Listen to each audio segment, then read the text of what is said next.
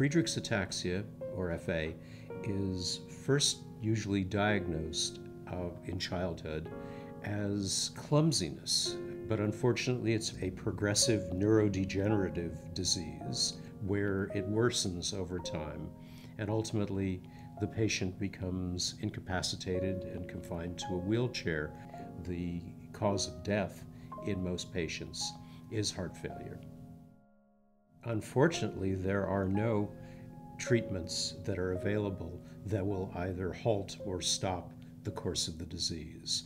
But the good news is that work in a lot of labs have pointed out several therapeutic options. Here at Scripps, we work on the molecular basis of Friedreich's. We discovered this small molecule that could reactivate the functionality of the gene that is responsible for the disease.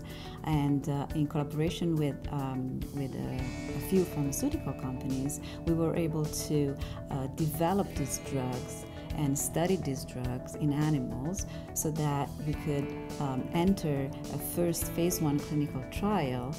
That trial was done on only 20 patients, but it was successful. It showed that we can actually increase the functionality of the gene, the expression of the gene in patients that were dosed with the drug. So the next step will be to find a molecule that has better pharmacological properties than the original lead molecule.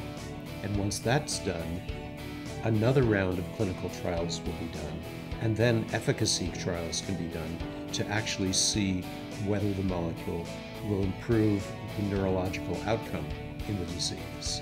Knowing patients with FA has brought an urgency to this research, and as well as a commitment, and my whole lab feels this way.